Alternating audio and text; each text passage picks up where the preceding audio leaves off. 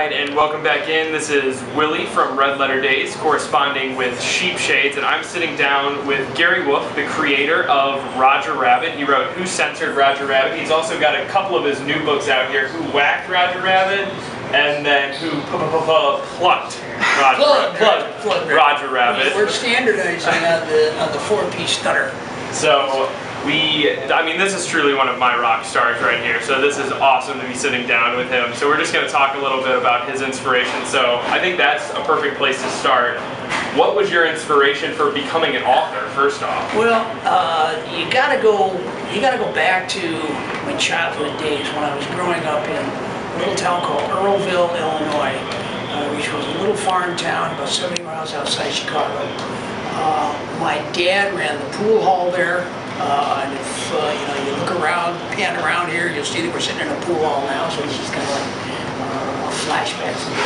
My mother worked in the school cafeteria, and my earliest creative inspiration came in the third grade.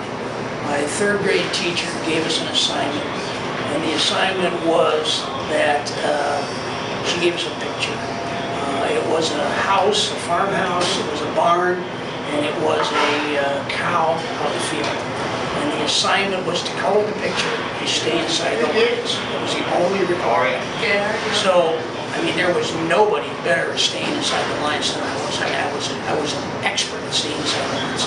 So I went home and I colored the farmhouse yellow, which was the color farmhouse was a little bit red. I colored the barn red, and I saw that cow.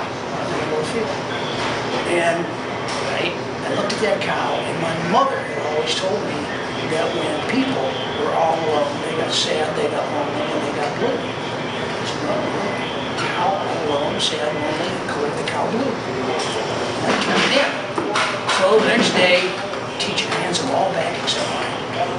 And she said, Gary, I want you to come up here and stand in front of the class and face the class. I stayed inside the lines better than anybody. So I stood in front of the class. She held the picture up. She said, class, look at this stupid picture. She said, everybody knows that cows are brown, cows are black, cows are white. Sometimes cows are brown, black, and white, all three. But never have cows blue. Don't ever do this again. She called my mother, and she said, I think there's something wrong with your son. And my mother had to go to school. And she said, your son is coloring cows blue. Cows aren't blue. So, my mother came home that night, and her and my father sat me down in the living room. And I said, why did you do that? And I said, wow, you were the one who told me, people sad, lonely, blue cows, sad, lonely, colored their cow blue.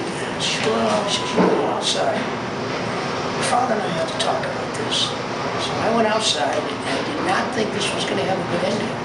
Because first of all, my mother and father were not what you would call well-educated urban liberals. My father had to drop out of school in the third grade to go to work. My mother had to drop out of school in the 8th grade to go to work. They were big readers. They didn't watch movies. I didn't think this was going to have a happy ending. So finally my mother came out and said, Gary, come on back in here. Back in the living room, he sat me down. My mother said, my father and I talked this over. We decided that the next time you want to color a cow blue, go ahead and color a cow blue. And I've colored a lot of cows blue since then. I still have that original picture. It hangs up over my desk.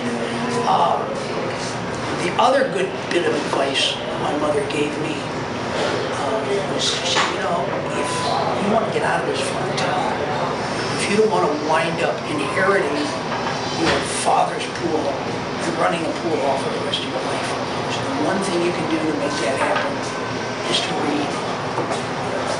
The good mother that she was, she never put any restrictions on what I could read. So what I read, the kids read it. And I grew up reading Superman, Batman, Donald Duck, my favorite, Scrooge McDuck, my all-time favorite. And now, when parents come to me and they say, I have a terrible time with my child. All my child wants to do is read I read didn't hurt me. And so that was where creativity came from.